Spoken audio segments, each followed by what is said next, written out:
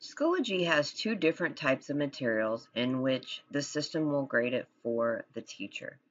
The first of which I'm going to go over is assessments. Now, even though it's called assessments, there's so many different ideas that you can use it for.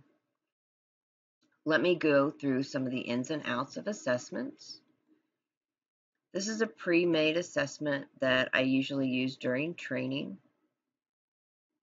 You have a setup feature where you've got all these different questions that you answer. You turn them on or off.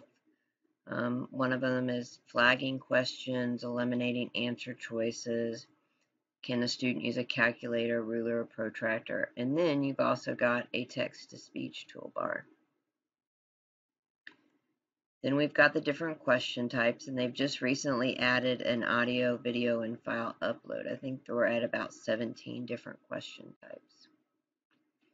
When you go to the grading section, you can sort it by question or by student.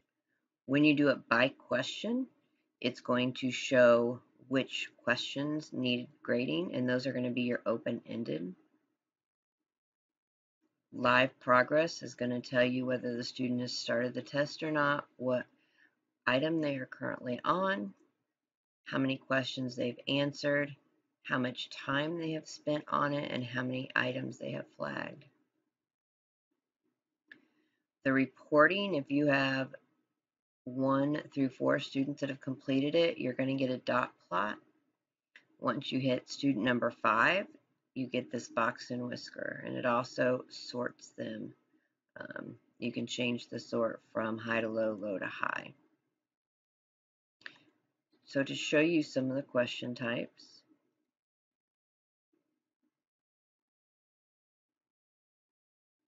this is a multiple choice question type, but I want to show you where you can have it start reading. For years, Burmese pythons, which are not native to Florida, have been threatening to overrun Everglades National Park. Exotic pet owners. You can also use the block text for longer text. And then I can also, this is where the student can highlight it. So you'll notice there's tools over here. This is which allows them to go back and review the questions and see which ones they've completed or not completed. Accessibility lets them choose a different font and background color. They can change the font size, and it even shows them how they can zoom in and out.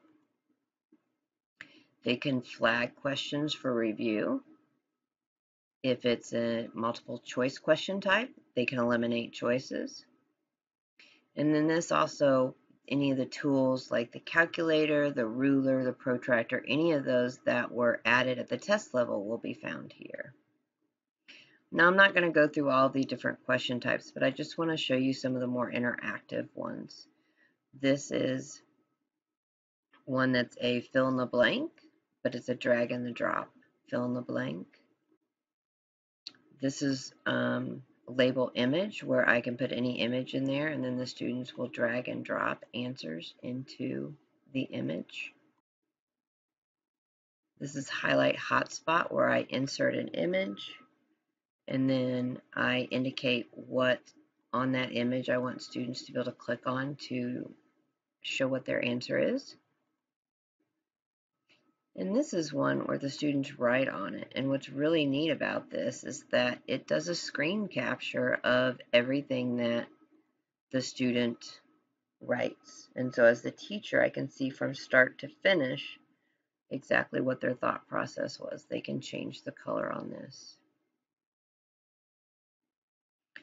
This is one where the teacher can decide whether they're going to have the students select sentences, words, or paragraphs, but the students will just click on, in this case, sentences to show what their answer is. This is a chart question. There's 4 different types of charts. There's a line graph, bar graph, dot plot, line plot, and histogram. This is a number line, so students will drag and drop. You can also use it as a timeline, as I've done here. This is one where I did ordered pairs. where they can drag and drop the ordered pairs up into the coordinate plane. This is another label image where I have latitude and longitude, drag and drop. And this last example is one in which I did a combination where I created a number line question type, and then I took a screenshot of the number line, and then I went back and created a label image question. I inserted the number line, and then I inserted the labels over the number line so we could do a drag and drop. And if I go back to the grading, this is that highlight image question. And we can see exactly what the students have written. It's going to do that screenshot.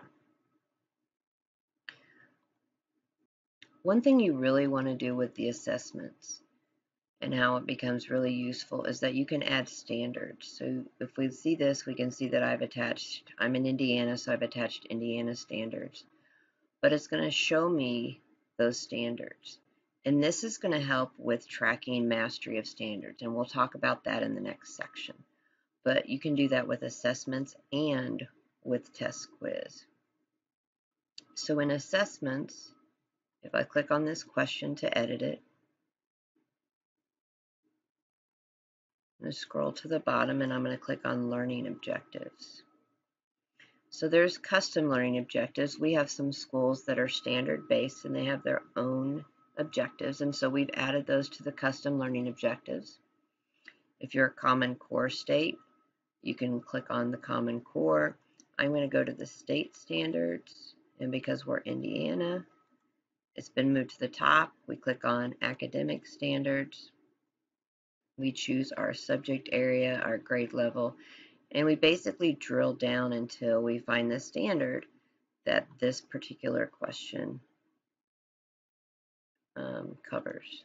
Then we click confirm and we can see that it's added to the question. We can hover over it and it will tell us what that is. Now, I mentioned earlier that you can use assessments for many different options. A couple examples I have of self-assessments.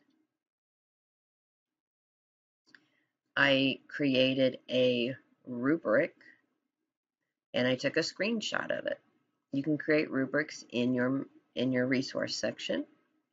And then I did a highlight hotspot, so I just drew over each of these boxes so that my students could rate themselves.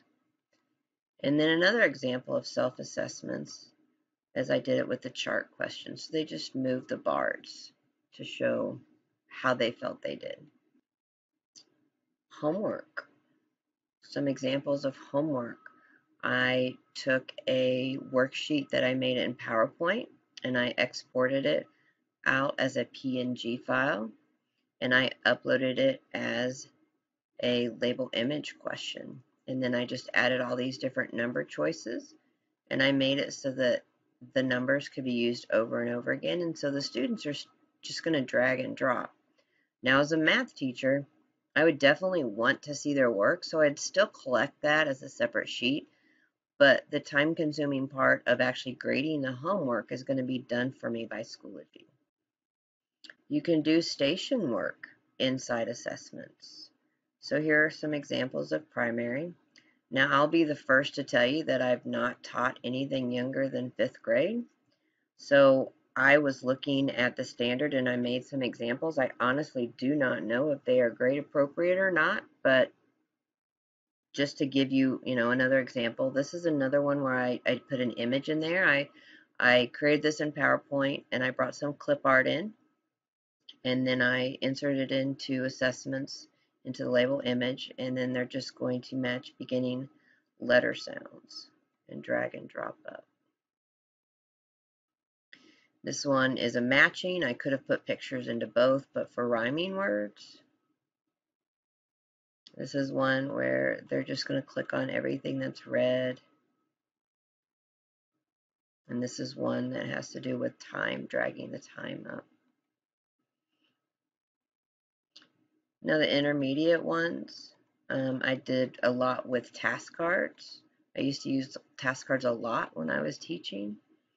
And so here I just took a screenshot of a task card, and they're just going to type in their answer. This particular task card, they're just going to drag and drop it up. This, I put the protractor at the question level. And so I click on the protractor and I bring out and make it so that it fits the angle, and then I just type in the answer. And this is one with the ruler.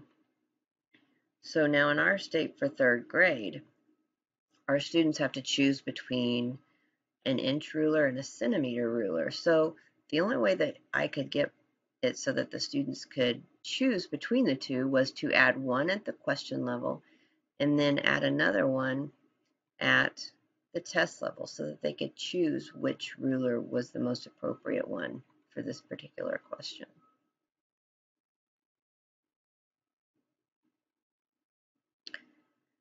So those are just some examples that you can use. So it doesn't necessarily have to be for assessments. So the other material in which the system grades it for you is a test quiz. So again, we can attach that standard, which allows us to track mastery. Now with TestQuiz, we only have 6 question types. I do want to let you know that Schoology will be getting rid of TestQuiz. It has been around since we adopted Schoology 4 years ago, and I'm sure it was around long before that, but they are converting everything to the assessments. But one of the things that I really enjoy about TestQuiz that they don't have in assessments yet is that you can add from question banks. So our math department in our I-STEP grades in 3 through 6 has created question banks, and so it's really easy for a teacher to go in and pull in questions from those question banks. And again, with the test quiz, we do the question, and at the end right here is how we can add our learning objective. So again, we've got custom. We go through each of those. We would click on the state, and we would eventually get to the standard that we want, and we would attach it just like we did the other one. It turns a green color, and click add learning objective, and it is attached itself there. As I stated earlier, in the next section of my presentation, we will talk about how adding these standards will give you feedback on how your students are progressing.